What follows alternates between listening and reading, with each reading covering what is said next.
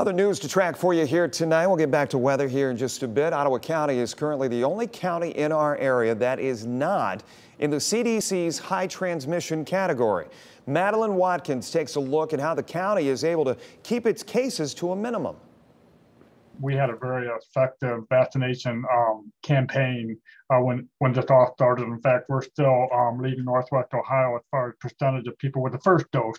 Health Commissioner Jerry Bingham tells me that's because the Ottawa County Health Department has good partnerships and volunteers making this possible.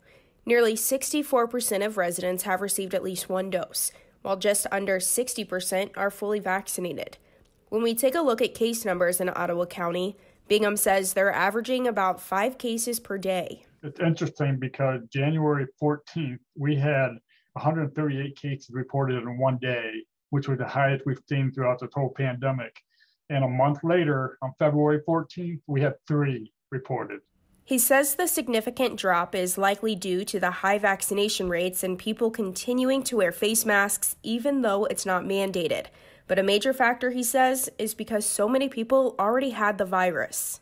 I just would like people to realize that if they do all the right things, hopefully we won't have to see some of these other restrictions and mandates in the future, and hopefully we can keep these case numbers down.